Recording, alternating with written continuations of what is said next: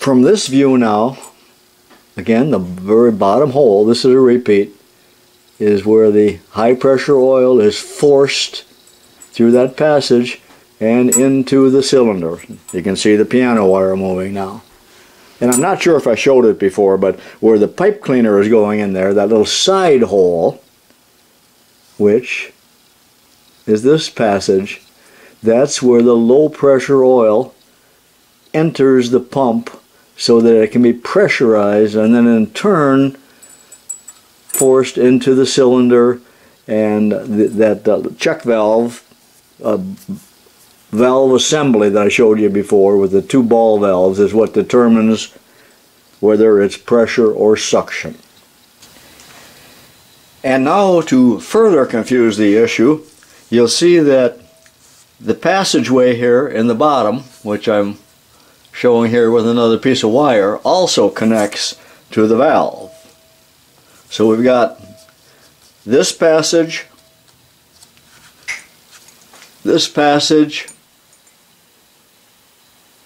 and the copper wire passage, and this high pressure passage here.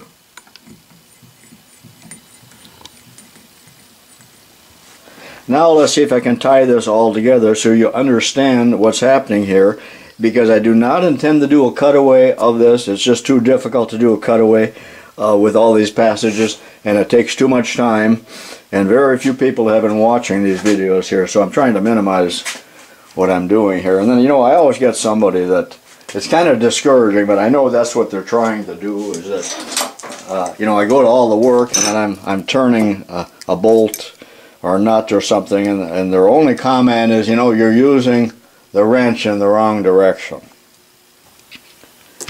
Now let's take a look at what happens when I am jacking a load, that is pumping, and this is the pump.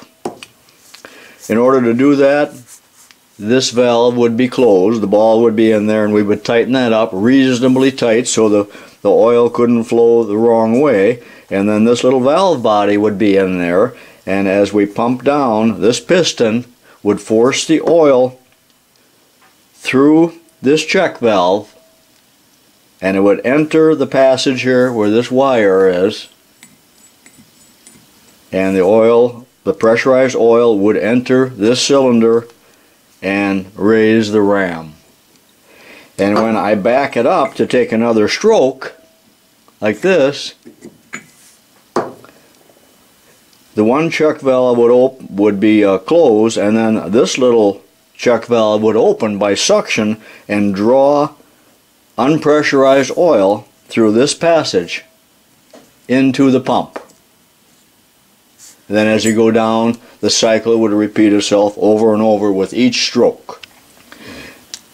When we're through with the job, we want to lower the load, and in order to do that, we back out this screw, which opens up this little valve. The ball comes back, no spring, it just comes back due to the pressure, and then the oil will flow because you got weight. This won't go down unless there's weight on it or you're pushing on it, and that forces the oil back through this passage here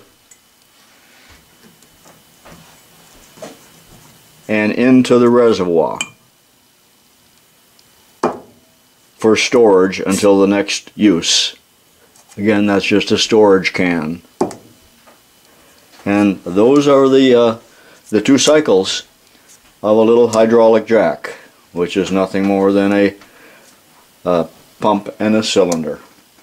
Now, if you have a porta-power, sometimes as you know, the pump and the reservoir is in a remote location. It can be 2 feet away or it could be 100 feet away, connected by a hose, and it would perform the same operation of raising the ram inside of a cylinder, quite often a longer cylinder. Just a little bit of related information that may or may not interest you, but as you well know, these jacks are really made to use in the vertical position as you see it now. And some of them will work on their sides, but it's usually on one side or the other, not both sides, and it's going to depend on where these holes are. So I believe it's this side that allows it to work on that side if you're pushing something in that position. But they never work upside down unless they've been modified. And I had a neighbor by the name of Tony Wozniak that was a jack repairman, and he would fix jacks for people if they wanted to use them upside down and make a press out of them. But essentially what he was doing was taking them apart like this and installing a pipe, a tube, onto one of these holes that would go up like this, so that when you turn the jack upside down, like that, the jack was able to pick up the oil that would have been in the reservoir in that position. So that's what it was all about. And you see a lot of people using these upside down on presses, but some of them have been modified such that you don't turn the jack upside down, but in fact the jack is situated so that your ram is underneath it like this. You've seen them at the bargain stores built that way. That way they can use a jack off the shelf and not spend the extra $1. You know, I've been talking a half hour about pumps here, and I'm spending way too much time, but I haven't really talked about the mechanical advantages of a pump, and that's what this is all about. And what we're doing here is pumping the oil with a small diameter piston and forcing it into a larger cylinder. And the ratio between the two is what gives us the mechanical advantage. Now, in measuring this small one, so actually I'm going to measure right here, and then I'm going to measure the diameter here, and actually I've already done that. How convenient. And you can see that the pump is 440 thousandths and the cylinder is 940. This is in inches now. So really it's 44 over 90. So you can see what the ratio is there on the diameter, but what we're really interested in is the area, not the diameter, but of course diameter determines the area, so I have to take the radius of those and then use the formula as you learned in 6th grade, pi r squared, to find the area. So I'll do that off camera. So there's the area of that cylinder, and 694 is the area of the bigger cylinder. And if I was to round those off, just to make this a little easier, let's call this just 0.15, and let's just call this 0.7, So now you can see the ratio, it's 15 to 70. Or if we reduce that just a little bit to make it a little easier, we have a ratio of, let's see, what did I come out with? Well, about 1 to 5 approximately. A 1 to 5 ratio. So what that 1 to 5 ratio means is that this cylinder here is 5 times the area of the little pump cylinder. So if I were to exert 100 pounds of pressure into this, I would actually be able to raise the vehicle or the load up 500 pounds.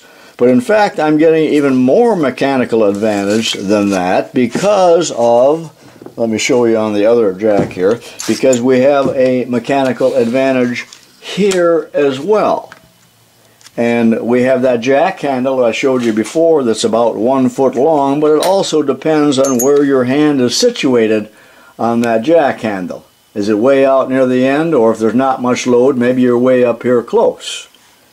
So that's the ratio, and that's the advantage that you're getting from the hydraulics. And if you want more advantage, you would use even a larger cylinder up here. And somebody told me that if you look at a lot of these jacks, if you look at a 10-ton or a 20-ton, a lot of times the size of the pump is about the same, and they've just increased the diameter of the ram here. But I'm not sure, I didn't really check that. You have to check that for yourself. So that's your mechanical advantage that you're getting both with the hydraulic and with the levers, that allows you to lift 4,000 pounds here with, I'm not sure what the amount is on the end of this, but you might still be putting 75 pounds or so, because if you're lifting something heavy, you know that it gets harder and harder to pump the jack. I'm going to finish off the rest of this video, this experiment, with this other jack, because it's also a 2-ton, so it's similar. Probably the diameter of the pump and the cylinder is the same, or close to the same, who knows, but it doesn't matter. But what I've done here, first of all, is I've taken this pump here, opened it up, and I'm measuring the distance here from the hex up to where the paint mark is. And that is the length of the stroke, and that's about 820 thousandths, and I wrote that down, 820 thousandths. Now, by putting the jack under an indicator, as such, you see there's an indicator there, and I'm going to pump it one full stroke, that's 820 thousandths here, and we'll see how much the ram raises. Now we know it's going to be less, because you have to give up something. We had great advantage over here, what I told you, mechanical advantage with the fluids, but there is no free lunch, even though half the kids in every school think there is. So we have to pay the piper here. And so let's see what we get. I'm going to pump it one full stroke and watch the indicator. I better zero it out. Boy, when you extend these indicators, you got no rigidity, you got nothing. Okay, and there we go, and it's 100. I gotta do that again because I had everything too loose. Let's wreck. Now watch again as I move the pump one full stroke. 160 thousandths approximately. I'm going to call it 160 for sake of discussion here. So in review, the cylinder had a stroke of 160 thousandths, the pump had a stroke of 0.820, and so the ratio is 0.16 to 0.82 ratio. Now if you reduce that, again, it comes to approximately a 1 to 5 ratio. Hey, that sounds familiar. Wasn't that the same ratio that we had here with the hydraulics? Remember, this is done by actual empirical, I guess that's the word, testing with measuring instruments, and the other was a calculation, and they're the same. Very strange. So what we gained there in the hydraulics, we really lost in the travel. So that was a 1 to 5 or 5 to 1 ratio. So you see, they kind of cancel each other out. I might not be using the right words because I'm not a physics instructor, or a math instructor for that matter. But how did you like that little demonstration on the jack? Now, just for the fun of it, I think I'll put the jack back together, and there's that other gasket that I was talking about that goes on the bottom of the tube here. So we'll see if I can get it back together without any leaks. But I'm not spending any more than 5 minutes on it, and out it goes.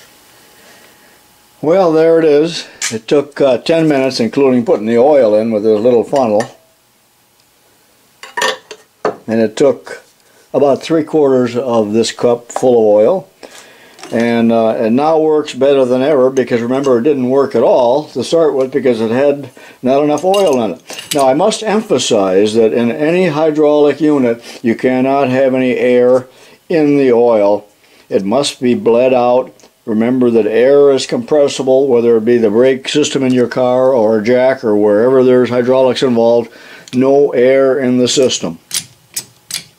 Well, here it goes, good as new, and I brought that oil level right up to this little hole.